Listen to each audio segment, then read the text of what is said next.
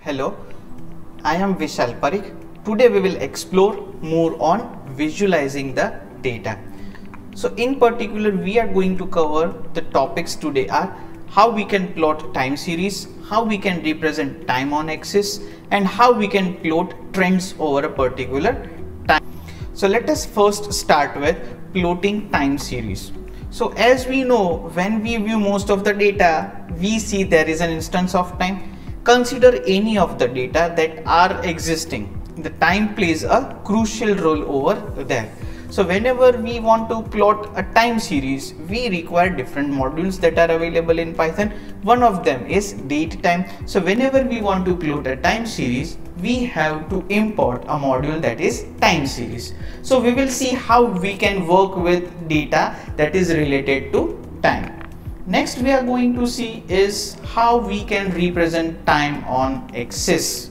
So many times we need to present the data over the time.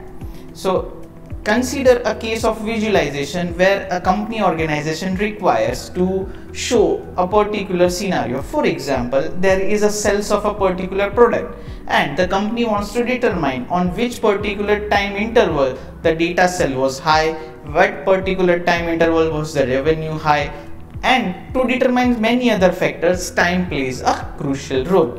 So now the data could come from many different forms that are available. It can come either from database, it can come from a text file, it can come from a CSV file. But generally what we do, we have some specific time tick that is followed one after another. So what it will do, that will describe what a particular event is happening at that particular time. So we can also represent it on axis. Next we will see is how we can plot trend over a particular time. As we know, if we want to determine in which particular direction our data is going, so we don't have any direct approach that can relate us or it can show us in which particular direction our data is going. So it is possible to represent or to show a trend line inside our output. It is possible with the help of a particular line, and that will determine in which particular direction your particular data is moving or in which particular direction your data is heading towards a particular approach. So in this programming approach, we will try to cover how we can plot this and how we can show trends over a particular time. Now let us work how we can represent time on a particular axis. So first what we need to do, so for that first we need to import the required libraries for plotting a particular time on an axis. So first I am using a library that is Pandas. Then I have imported Matplotlib.pyplot as PLT. Then I am using Numpy, and I am working with datetime, that is, so I am importing a package that is datetime as DT, and I am using a Matplotlib inline as a magic function. So let us run this. Now what we are trying to do, we are trying to plot time on a particular axis. So for that first we need to have start time. So how we can decide a start time? So for that there is a module that is datetime. So I am having its reference object as DT, and inside this there is a function which is named as datetime, and here I have to specify the date in a particular format. That is, first I have to specify the year, then month, and then a particular date. Similarly I have considered end date. So how I can work with end date? So again I am using a function that is datetime. Inside this I am specifying again year, month, and date. So what I have done, just I have assigned a variable and it is storing the starting date. Again I have taken another variable that is end date, it is storing the end date. Now what I am doing, I am generating a range of dates. That means I want to generate the number of dates that is between this two particular interval. So how can we do that? So for that again Pandas library provide us a function which is named as date_range, and inside this we need to pass two different arguments. That is, first is your starting date and second is your end date. Now what I want to do, thus we have created is a range or a sequence of dates we are having. Now let us try to assign some of the cells. That means some particular product has been sold and I need to assign how many total number of products has been sold on that particular date. So for that, what I am doing, I am using Numpy library. Inside this I am generating some of the random numbers up to the length of my date range. Suppose if it is taking 20, for example, the total number of dates are 20, so it will generate 20 random cells value at that particular time, and I am assigning its type as integer. So how I have done that? So for that, first I have used a library, that is Numpy. Inside this there is a module which is named as random, and inside this there is a function which is rand.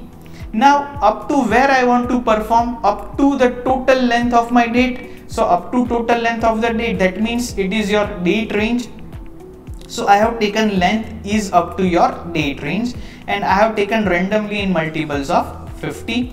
Now I want to specify its data type. So what I have used a function that is sType, and inside this I have specified as int. Now we are having date range, we are having cells data. Now what is our next goal? So our next goal is to create a data frame. So how can we create a data frame? Again, we have to use is a Pandas library. So for that I am having a reference variable that is PD, and I am creating my own data frame, that is data frame function. Inside this, first I am specifying my cells. Then I want to create a new column that is of type cells. So I have specified over here as columns equal to cells, and I want to give index as my date range. That means my index will be now not starting from 0, it will be from our start date and it will end up to our end date. So what we have done, we have specified date range, we have created cells, we have created data frame. Now what I am doing, I want to plot some data of a particular date range. So what I am doing, I am using LOC function. So how it will work? So I want to plot from particular interval, that is start interval to end interval. So let us randomly specify that I want to print a data that is from September of 17, 2019 up to 17th October 2020. So I want to plot that particular data. So now whenever we want to plot, we also have to specify different parameters. Now one thing I have specified over here is ylim, that is y limit. The limit of y is in between 0 to 50. Now I am specifying the x label, that is cells of our selling date. Then I have specified y label, that is values that have been sold, and I am giving the title as plotting time. Now let us plot our time on a particular axis. So how we can do? So we have to use show method, which is present inside this Matplotlib library. So let us run this. Now if you see over here, you can see that it has printed the cells of that particular data from starting from which date, from September 17th 2020 up to October 17, 2020. So these are your particular cells value, and here we have specified that is lower limit as 0 and upper limit as 50 with the help of a function that is y limit. Now next we are trying to see is how we can plot trend over a time. So again, for that, first we have to import our required libraries. So what are the required libraries? So first we have to import Numpy, then we have to use Pandas, then we have to use Matplotlib, and as we are working with time, so we have to import a module that is datetime, and I am using a line magic function that is Matplotlib. So let us run this. Now let us consider the previous example only. Now let me change some of the dates. That means let us change the start date, let us change the end date. So here now what I am doing, first I am specifying my start date. So how can we work with it? So again, dt, that is datetime module, provides us a function that is datetime, and here I am specifying year, then month and the date. Now this particular date will be treated as my starting date. Now again I want to specify my end date. So again I have to use datetime module. and I am using a variable that is end_date, and inside this I have specified the ending date, that is 2018, of month, that is 8th, and the date is 7. Now I want to create a date range. So again, what we have to do, we are having a function that is date_range, and here we have to specify the starting and ending range. So starting range is stored in variable that is start_date, and the ending range is stored inside a variable that is end_date, and the entire range I have stored inside a variable which is named as date_range. Now similarly, I am creating cells data. So again, I am using a random module of Numpy library, and there is a function rand. Inside this I am creating some of the random values, and I am assigning its data type as integer with the help of a function that is type, and here I have specified as integer. Now we are having date range and we are having cells data. So our next target is to create a data frame. So how we have created a data frame? So using a function that is named as data frame of the library that is Pandas. So the first parameter will be our sales. Now I don't want index of a particular value, that is I don't want it to start from 0, but index I want to start with a date value. So I am giving it as a value as date range, and I am specifying a column name as cells. Now whenever you want to represent a time over a particular axis, or you want to show the trend, so if you recall, we have to use a function which is named as polyfit. So again, I am using a polyfit function. So this polyfit function is present inside your Numpy library. So np.polyfit. Inside this we have to specify the range up to where you want to fit your particular data. So I am specifying the range from 0 up to the length of my data frame. Then I am specifying which data frame I want to consider. I want to consider my data frame as df, and inside this I want to consider my column as cells, and the third parameter I am specifying the value as 1. Now whenever you want to plot, so for that you are having a method which is named as poly1d. Now this poly1d is also present inside a module which is named as numpy. So what we have to write over here? So we have to write np.poly1d. Now inside this we have to pass our fit variable. So what we have assigned it name? So we have assigned it name as lr_coef. So just I am passing it over here. Now what we want to do? We want to represent it as a trend. So again I am passing over here is lr_function, and inside this I am passing range, that is from 0 up to the length of my data frame. Now what I am doing, I am storing this trend inside my data frame. So how can we do that? So for that we should have our data frame object, that is df, the name of the feature that you want to store, that is trend, and I am assigning its value as trend, which is stored over here.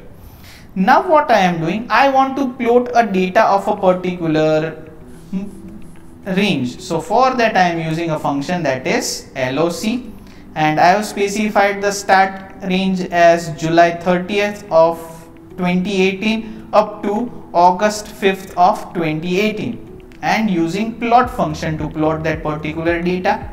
I am specifying x label as the sales date, y label as the values of selling. I am specifying the title of our project as plotting time, and I am specifying legend as sales, trend, and I am displaying how a particular trend can be shown with the help of show method of Matplotlib library. So let us run this.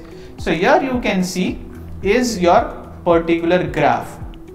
Now if you observe over here, you can see this orange line. So this orange line, it indicates your trend. That means if you observe, this trend is decreasing over a period of time. This blue line, it indicates your sales. Now how we indicate this particular? So for that we have used over here legend. So blue color, it indicates your sales, and this line, it indicates that is your trend. Now why we require this? So whenever we want to see in which particular direction means whether it is increasing our cells or decreasing our cells. So for that we have to plot a trend line inside our graph. So this is your trend line which indicates your cells over a period of time. So what we have seen in this session, how we can work with time inside our graph, inside our plotting with the help of Matplotlib. We have seen how we can represent time on axis. We have also seen how we can represent trend, or we can say that is output line over our graph. That's all for today. Thank you.